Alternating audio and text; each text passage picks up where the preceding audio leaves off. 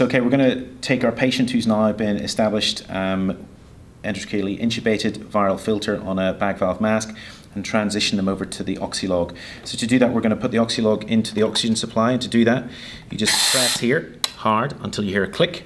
To take it out, you rotate it, and it comes out. It can pop out if you don't hold on to it. So we click that in, and then we set up our Oxylog. Now what I was saying earlier was that the expiratory gas from the patient will come out here and be vented to air, just like it is on the bag valve mask here. So it's absolutely critical that we hook the Oxylog tubing up on away from the patient on the viral filter. So that would be here. So now we'll turn the Oxylog on. We'll presume it's been checked, and it will come on. You would click this button to go into check mode, and it will come on with some basic settings, okay? Now just so this isn't blowing up, this isn't aerosolizing anything, it's not been connected to the patient, fresh set of tubing each time. We're just gonna hook this up to our patient and make it all nice and secure, and make sure once more that these settings, these connections are all secure. That's great. We're going to come back to our ventilator. Now, the patients with COVID-19, obviously they're going to be hypoxemic, and we're going to presume that if they've needed to be ventilated, that they're going to have ARDS. And so that means that we want to reduce the possibility of making their lungs worse by blowing them on a ventilator. And so that means we need to regulate the peak pressures that we give them, and also the tidal volumes that we give them. So we treat this as per the ARDSNet protocol, which means that we shoot for between 6 to 8 mils per kilo of ideal body weight. That's based on the patient's height, but broadly for an average adult male, you're probably looking at about 450 mils of tidal volume. For a female, probably 380 to 400 mils of tidal volume. A respiratory rate to start with, one might look at 18 to 20 breaths a minute as a reasonable place to start. And I would suggest that if these patients are profoundly hypoxemic, the PEEP should be set to 10 to start with, rather than what the ventilator will default to, which is 5. In terms of IE ratio, that's the ratio of inspiratory to expiratory portioning on the respiratory cycle. The Oxylog 3000 defaults to 1 to 1.5, and I think that's reasonable. It's not as good as an ICU ventilator, but it's pretty good.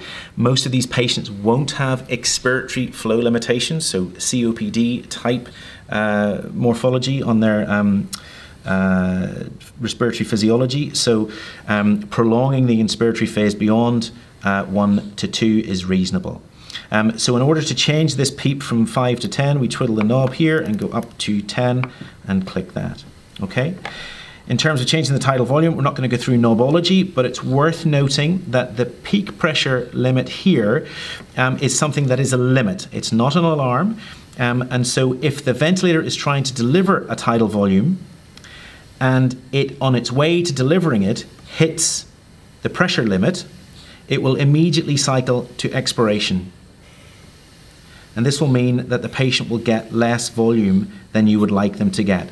So for the purposes of transfer, what I recommend is that you push the pressure limit out of the way of where it is reasonable that the patient will need ventilating. So you probably know that for ARDSNet ventilation purposes, we want the peak or plateau pressures to be 30 or less. So I think if we set this alarm to 40, that gives a little bit of leeway for the transfer.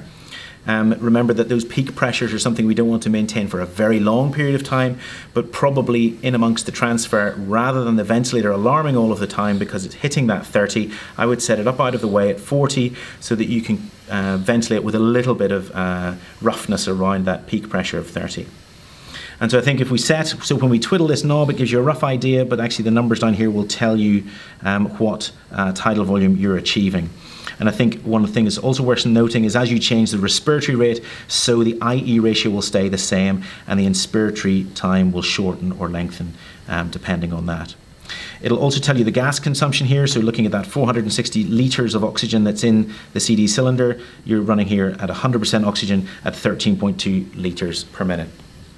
It's also worth saying that if you've had a patient who's been just about holding their own on a non-rebreather mask, that's probably a fraction of inspired oxygen of 80%, and you can usually bring that down post-intubation to around about 60% post-intubation. Of course, your patient may be an extremis and things may be different in an individual basis. The WHO guidance is that once the patient is stable, to shoot for oxygen saturations of over 90, but in the initial phase, shoot for 94 and above. Blood gas analysis is nice, but not essential. I think if we're protectively ventilating the patient, I'm not so worried about the carbon dioxide level, and so blood gas analysis, while it's nice to have, is not critical. What you can do is just gently reduce the oxygen fraction down to getting those sats if you've got time and are able to do that. Otherwise, starting at 60 for a patient who was not crashing prior to intubation would seem reasonable.